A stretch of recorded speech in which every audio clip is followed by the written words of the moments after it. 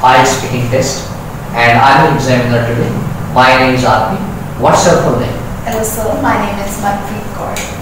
Okay, Manpreet, where are you from? I am from small but very beautiful town, Tohana.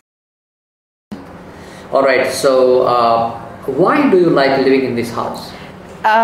First of all, I get to live with my family there, so nothing can beat that, I think. And it's capacious, it's airy. I just love that place. Okay, spacious you are talking about. Yeah. Alright. Okay, so are there shops in your neighborhood? Yeah, a few of them, like just 2 steps out of my house, and I get to there is Kiryana general store that and if I have to assess the market, it's just a 10-minute walk.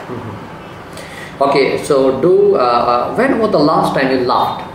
I would say an hour before. I was having a conversation with my mother. I love to spend time with her. She's very witty with her words, and she has a great sense of humor. So whenever I'm with her, I think I just have gala time, you know. Alright, so do you like comedy movies as well? Yeah, you know, with the times that we are going through, especially this pandemic zone when we are advised to stay indoors, I think it's must for everybody to watch those movies, because it's helped to enlighten your mood, to feel relaxed, you know, because it's very heavy with all the negativity that we are facing these days. Okay, do you like spending time by yourself? I just love spending time with myself, because I think it's that part of the day when I get to, you know, recollect my thoughts. I get to, you know, explore myself, and I think I just love that time. I love to do things all by myself. I can cook or I can read. I really love that time. Okay, what did you do the last time when you were alone? It was this morning when my father and mother went for their jobs and my brother was attending his tuitions. So I get that 1 hour with the whole day. So I was reading, and also I listened to music at full volume. All right, this is time for your cue card. Cue card means question card, and your topic for cue card today is talk about a dream home you would like to live in, and what kind of home would it be? Why would you like to live in it? And who would you like to live with? So I'll give you 1 minute. This is your topic. You can note down if you want anything, important ideas. Okay. You can take a pen and paper.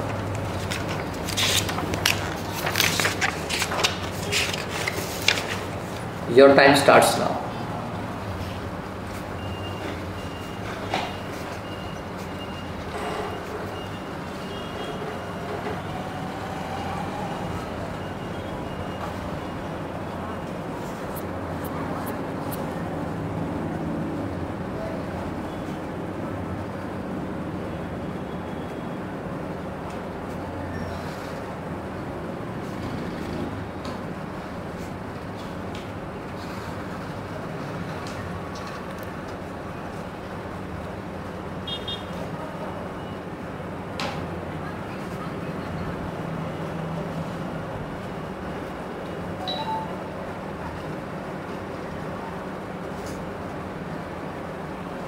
Your time's up. Can I take it back? Yes. Start, please.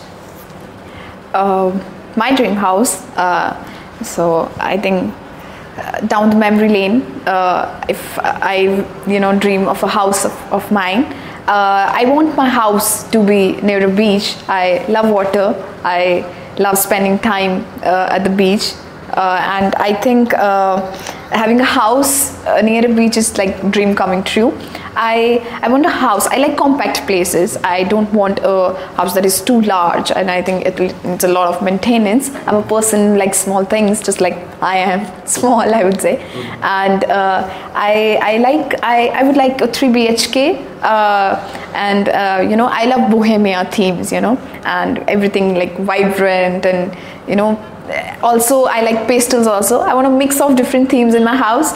I love to have a balcony, you know. I think it just feels amazing to sit and have a cup of tea there. I can do my reading over there. I like to have a small garden also with a swing in it. It reminds me of my childhood, and also I really want to do my own interiors of the house. I really have these crazy ideas of how my house is going to look. I really want a wall with lots of pictures of my family, because it helps me to stay connected, to remind me where I am, what I am, and who these people are in my life, what they mean to me. I also like to have a spacious kitchen and with like modular fittings, because I'll be working, of course, so I want things to get done faster with all the technology. I love spacious bathrooms also. I really, we enjoy bathtubs and jaguars, You can do your reading with a good bath, I believe. I really have these great ideas about my dream house. Okay, I'll ask some more questions. Are you ready? Yes, sir. So, my first question is, what type of houses do people in your country prefer to live in? India is a country where 60% of the population is dependent on agriculture, primary sector, for their living. So most of the people in my country lives in villages, and in villages this is a trend, you can say it, or things have changed now, but earlier people used to live in mud houses. It's a clay house that clay is painted all over the house to keep it cool down in the summers.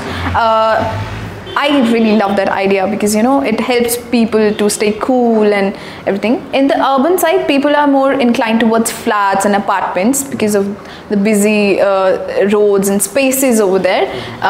This kind of trend that goes in my Okay, what considerations do people have when choosing a place to live in? I think it's very important to consider different factors while we're choosing a place.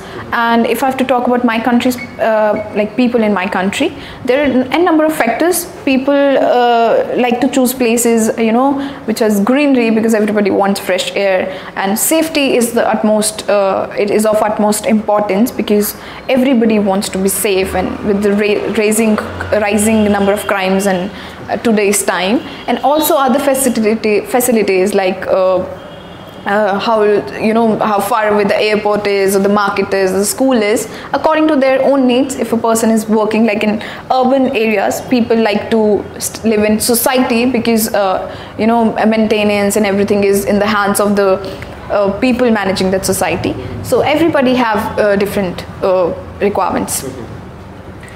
Okay, so is living in a new house always better than living in an old house? I think it's quite a personal thing to choose, and every coin has two sides kind of thing. Because I myself have lived for a good time period with my joint family in an old house. It was built by my grandfather. But as we grow, as I had many cousins, as we grew, so we realized we need more space, and a time come when we realized we need to move out. And also with the coming generation, or this Y generation, I would say, they prefer things more simpler, or like spacious, and they want things modern and everything. Just like people are crazy about getting hands on the new phones. It's just same with the houses. They want everything to be perfect. So people are actually moving towards modernization, going with new houses. Okay, last question for today, and that is, do you think preserving historical buildings is important, and why?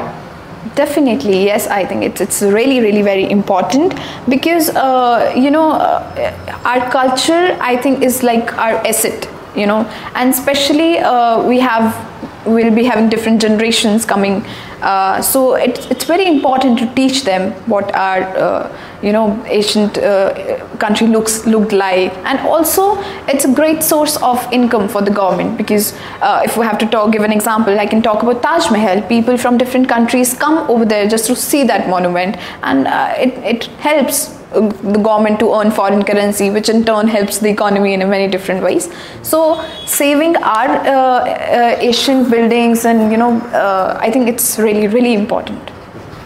So this is the end of your speaking test. Thank you so much. Thank you, sir.